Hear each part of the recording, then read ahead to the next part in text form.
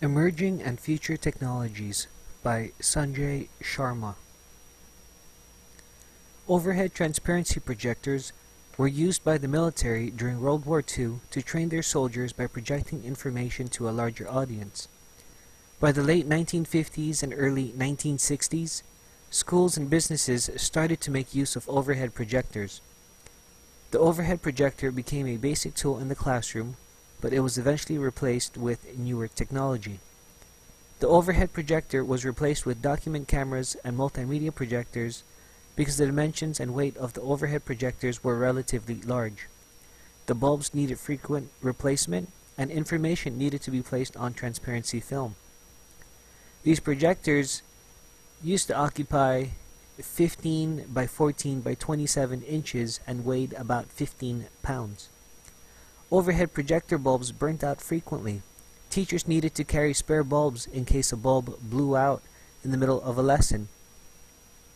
The bulbs used in overhead projectors are incandescent bulbs, as featured on the right side, which have a limited usability life caused by the tungsten filament wearing out. The bulbs in overhead projectors are changed about once a year in everyday classroom use.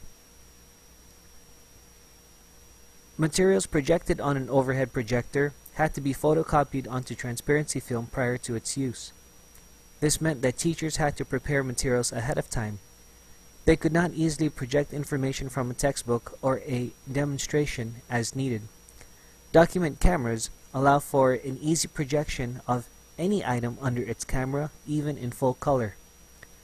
Colored images on a transparency are not as vivid when compared to images displayed over multimedia projectors.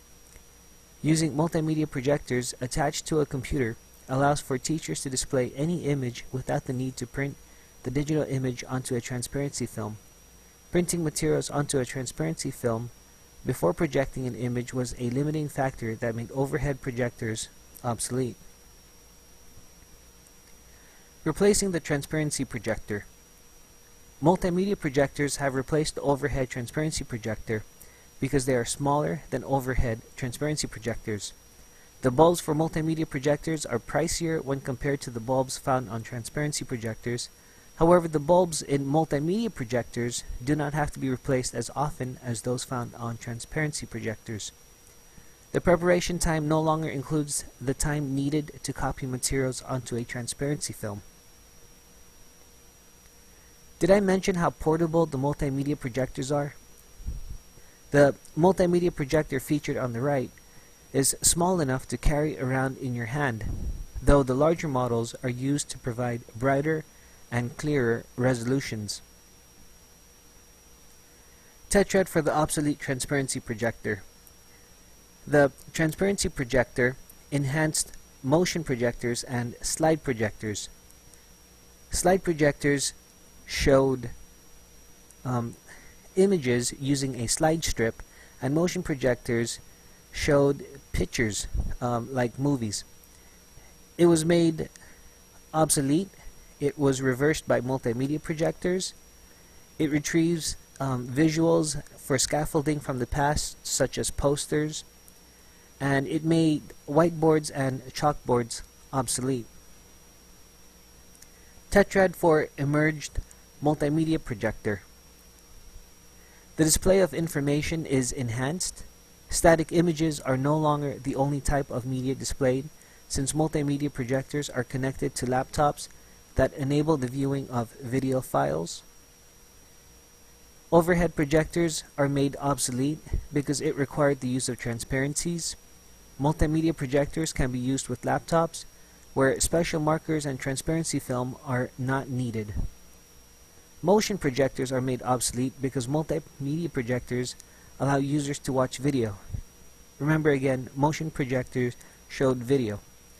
Also, the quality of the images are improved with multimedia projectors when compared to overhead projectors. The multimedia rekindles the overhead transparency projector when showing still images. The multimedia projector rekindles the motion projector when displaying movies. At some point, multimedia projectors will be reversed by interactive whiteboards and holographic displays. I was able to interview 4 teachers that you will be seeing shortly. There are no IT specialists found within the school district. The option to purchase technology is left to the teachers who vote by content area. In essence, the teachers are the decision makers for the technology and supplies they use. Interview questions pertain to overhead projectors and multimedia projectors, of when it was noticed in its use, and what are reasons to like or dislike those types of projectors, as well as how are they used in the classroom. The consent form does not contain their signature. However, it is up here for display. The reason why it does not have their signature is because the participants did not want their signature to be shown over the internet.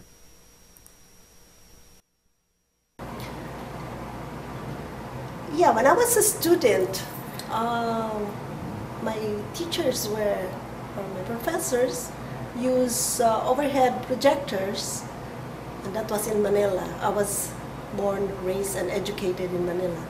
But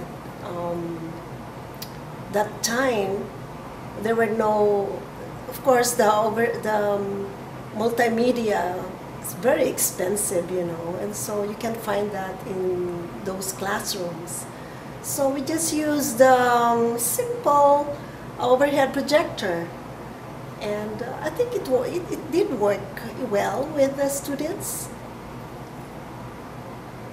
What year? When was that? I don't have to tell you what year. But when I was here on Guam, okay, when I got here in 1995, the multimedia was not available still in the classrooms.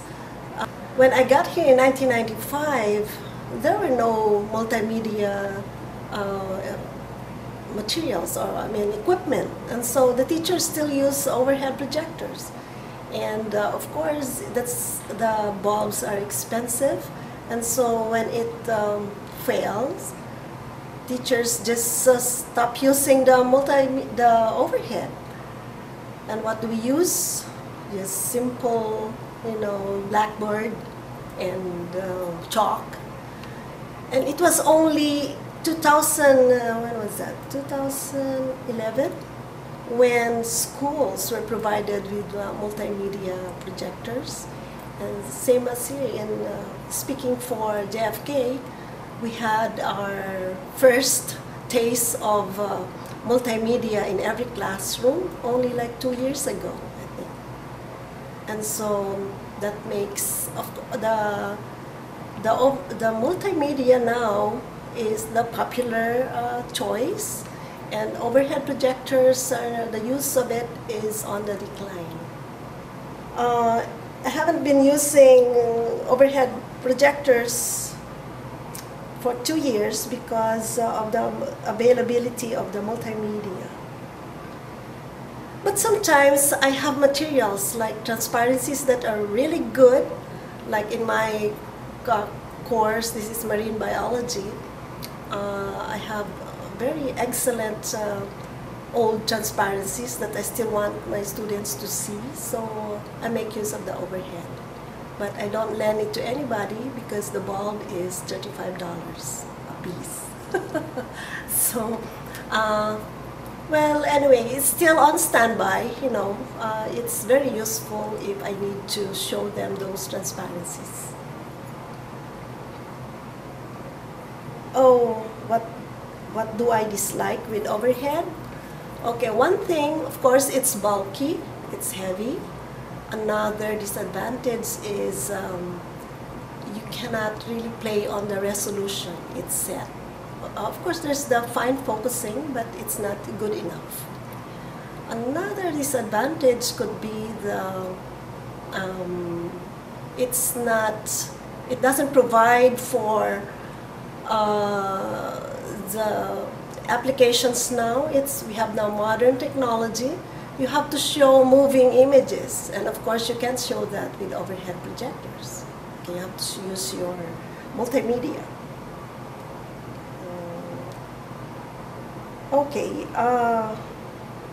right now we're using multimedia projectors, It's very useful. Okay, anything you wanna show the students, it's there. You can use it from your iPhone, from your Androids. You can also from your iPads. You can show anything. Of course, from your laptop also. It's very handy and less work on the teachers on preparation of materials.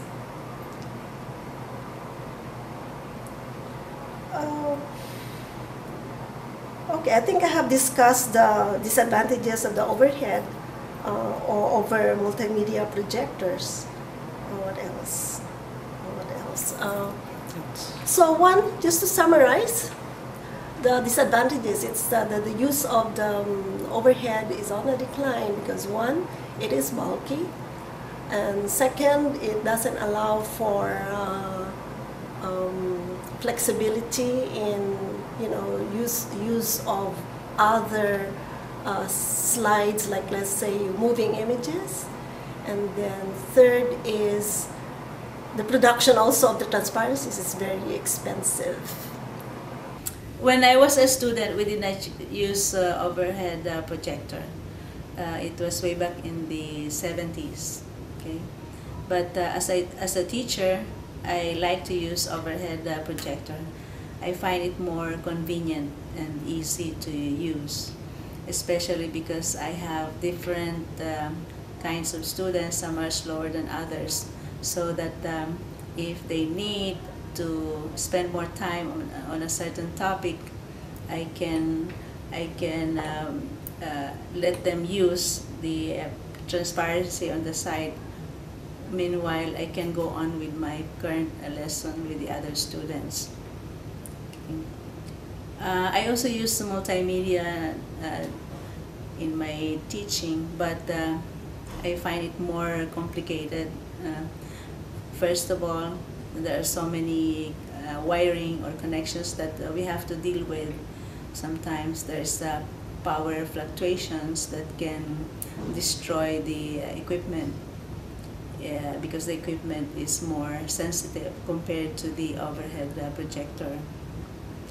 Now also the multimedia is difficult to set up, and another thing is if the room is completely dark, which the students would like to have in order to have a better view,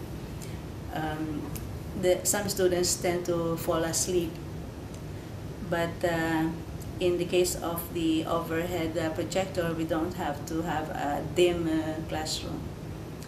We can still see it even if it's bright. Now, another thing with the multimedia is that some students are slower than others, so we cannot just keep on using the equipment while the others are still behind, and they cannot copy or they cannot understand some topics at a faster pace when we use that kind of equipment. Okay. Another advantage of the overhead projector is that we can design our own drawings. We can format our lessons so that it's easier for the students to understand, and also the students themselves can make their own transparencies as a part of their projects, and they can make their own presentations. And also there's a method where they can draw on the board using the overhead projector, which is not possible if in the case of multimedia. Now, the advantage of multimedia is that some students now are very much into electronics, and they like sophisticated what do you call that, techniques in showing graphics. They can also make their own presentations. they can also, but this is more for those students who are advanced. I use multimedia projectors now because the kind of teaching media that we have, like for example, we can show movies, we can show cartoons, we can show the textbook, we can project it on the screen, and we can have also dissections that can be projected on the screen using the, for example, the Elmo. That's part of the multimedia, right? The Elmo. Hi. Back when the dinosaurs roamed the earth, there were these things called overhead projectors. They were large and cumbersome, and you had to tote them around on this huge cart. And if you're going uphill, oh my God, hold back. But really, I first noticed overhead projectors, or I was aware of them probably when I was like in middle to high school. Usually it would be used either in language arts when they wanted to put like a poem up or a selection of a reading from a novel up so that the whole class can see, instead of passing out papers, and even when there wasn't enough books or materials for the students. They were kind of exciting, interesting. I loved going up and being able to write my answers or mark my choices on the overhead projector. The downside of overhead projectors are when the light bulbs died out, because then we couldn't use them, and a lot of times getting replacement bulbs took forever. Now the multimedia projectors, I think the first time I've seen them was in my teaching career, just with probably within the last 10 years or so, when we would see them basically at large gatherings, maybe a training, or when we're having staff development. Was when I really first started noticing overhead projectors, and I thought they were actually really cool and I wanted one. And now that they're available to the schools, I think it's a neat tool, only because the students are more focused. They get to see something that's out of the ordinary. It's not always paper or book. It's up, it's projected. If you put it somewhere where they can write on it, they love the opportunity of going up and marking their answers on either the paper or the whiteboard. And they actually even like creating things that they see their own work projected up in the for everyone to see. So one of the disadvantages I see with the multimedia projectors is they use it for the same thing all the time. Teachers are not skilled, or they've not been trained in the various ways that they can actually be beneficial. A lot of times the teachers I see take them into the rooms to show a movie, or to put something, you know, kind of like up on the board, but not really so much where the kids get to use it for their benefit when they create things on the laptops or the computer. I think we benefit, a lot of us can benefit more from more training, and even just having it, probably I would say having your own. I mean, sharing a projector per grade level maybe, or even within a school, one or two, is kind of, it's really a disadvantage, because you have to plan as to when you have access to it. But if you had one for every teacher, then there's really no stopping the teacher in making more or creating more engaging lessons and more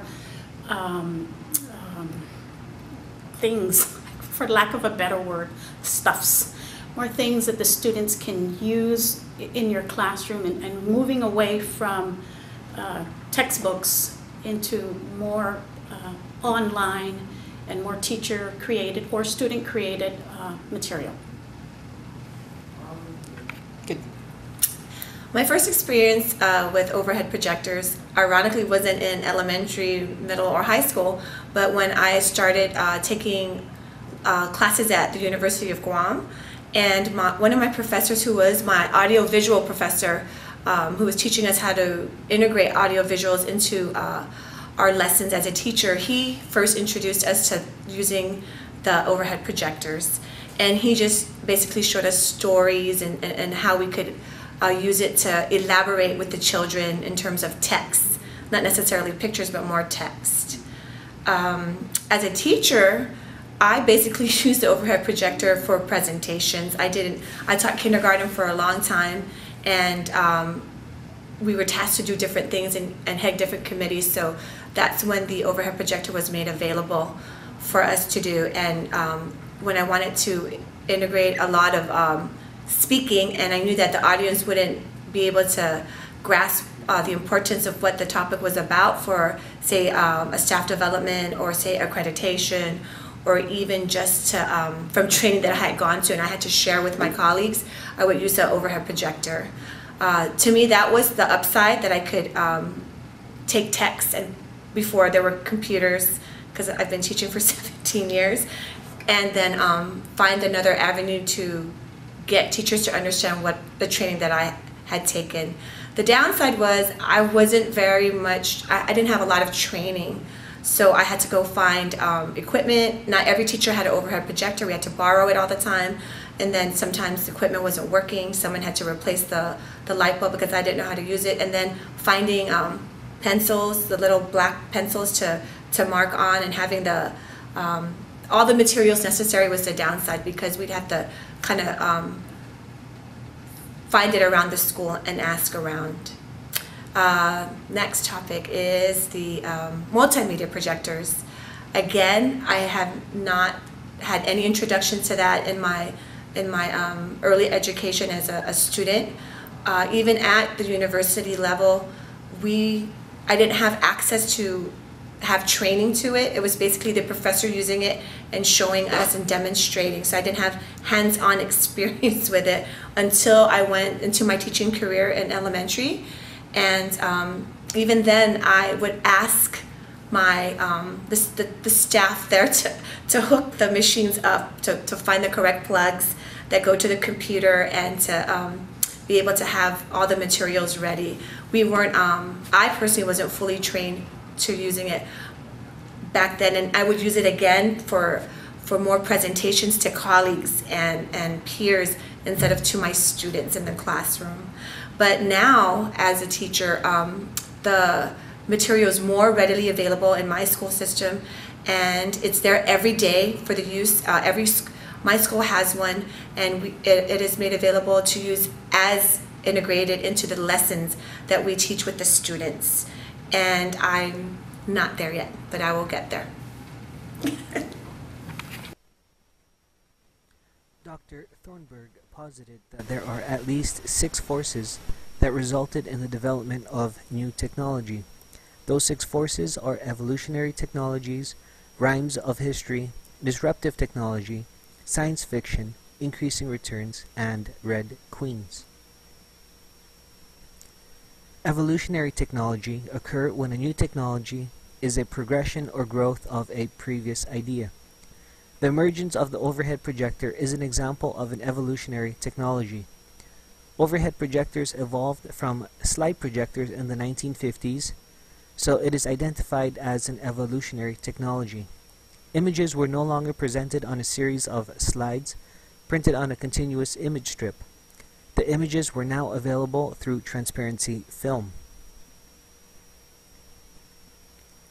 The emergence of multimedia projectors is also an example of evolutionary technologies.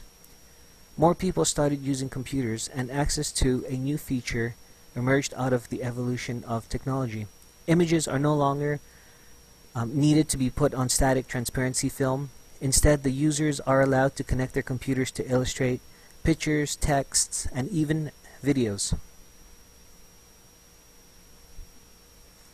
Rhymes of history is the use of technology that looks similar to something in the past. It is a modification of an idea that existed in the past. Overhead projectors were used during World War II when the United States military trained their soldiers. Printing materials for each soldier was costly and unnecessary because overhead projectors could be used to project the display of text and images such as poster boards.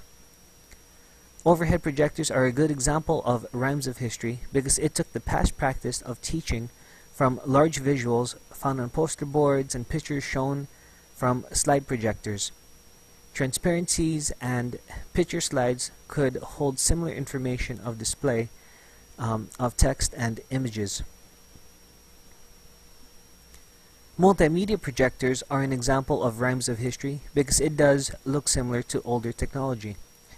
Multimedia projectors projected text and images like the overhead transparency projector that it replaced. Multimedia projectors expanded the display of visuals to include videos. Edison introduced the Vitascope to the United States in 1896, which was a projector that displayed videos. Multimedia projectors performed the tasks of the Vitascopes and overhead transparency projectors. Dr. Thornburg noted that a disruptive technology is a new technology that suddenly appears and creates a new way of thinking about a technological task. With overhead projectors, the creation of the transparency film was a new way of thinking of how to project images onto larger surfaces.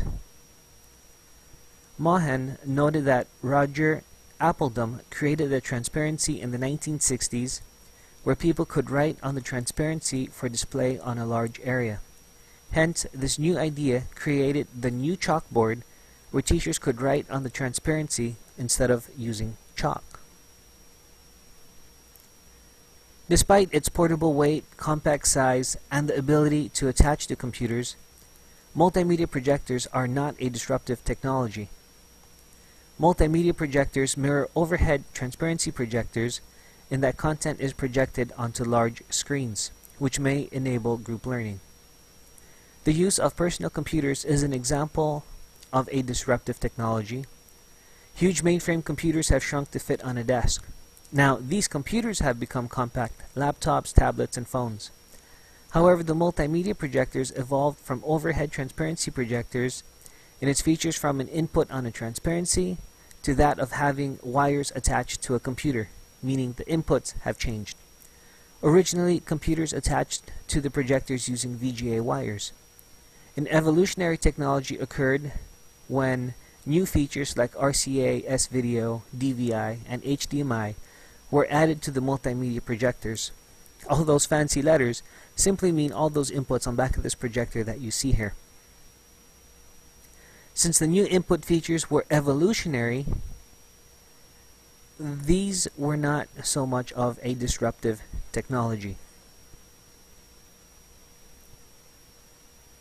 Unfortunately, little has been found to show that science fiction led to the formation of overhead and multimedia projectors. However, holographic image projectors is discussed in science fiction. The oldest movie that I could find that used projectors was Star Wars, when Princess Leia said,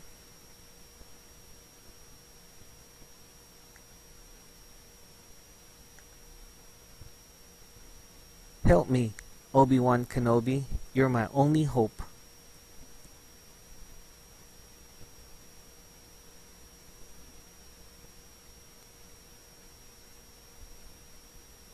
Arthur posited that increasing returns occurs when a technology gains a market advantage to become the dominant technology. In the case of overhead transparency projectors, two companies were competing for dominance in this market, 3M and Bull. Both technologies were similar when they started because they both allowed handwritten notes to be projected.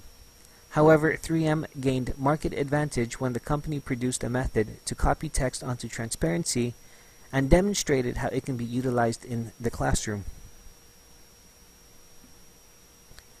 Multimedia projectors are not a good example of increasing returns unless it is compared to overhead transparency projectors. multimedia projectors gained the market advantage from overhead transparency projectors because it was able to incorporate the use of computers and digital cameras. In comparison to the multimedia market, no company had a clear advantage because all companies changed to incorporate new ideas at the same time. Companies offered different lenses such as DLP, LCD, and LEDs at about the same time.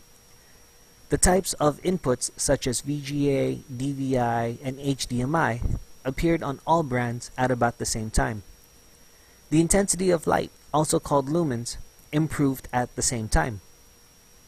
The resolution and size of the devices improved at the same time as well. Dr. Thornburg posited that red queens occurred when companies compete with each other to stay within the market. The companies involved with multimedia projectors keep upgrading their features to remain competitive. Because of this race to continually improve just to remain competitive, multimedia projectors are a good example of red queens. 3M and Bull were not competing with each other for market dominance by continually outdoing each other on the development of the overhead transparency projector. Overhead transparency projectors are a poor example of red queens. 3M gained market advantage by the force called increasing returns because it targeted the education field and a simpler method to copy text onto transparency sheets. Speculation about the future. Holographic displays go beyond the 3D experience we enjoy today. These holographic displays will have a capability of showing an object move throughout the classroom, pacing between students instead of being a static picture found on the projector screen. In the near future, holographic displays will become commonplace in our schools. Greenfield Boyce noted in 2008 that scientists have created the ability to project different holographic images in succession, but with a 4-second delay. That was again back in 2008. In 2013, Dodson noted that holographic projectors can display 30 frames of images in a second, much like a television today. Wallace noted that researchers from Japan and in Poland have created a method to illustrate a holographic image without using a zoom lens. This new method reduces the costs of owning a holographic projector by reducing the required parts involved in showing a holographic display. Elon University suggested that holographic displays might happen in 2025 through holographic television. Based on the advancements from 2008 to 2013, a holographic display by 2025 is highly possible. At this point, multimedia projectors will be replaced by holographic display. Now, not all content will be holographic ready at this point, nor will multimedia projectors cease immediate production. However, the demand for holographic projectors will excel and gain market dominance soon after its emergence in 2025 if costs remain relatively competitive in comparison to multimedia projectors.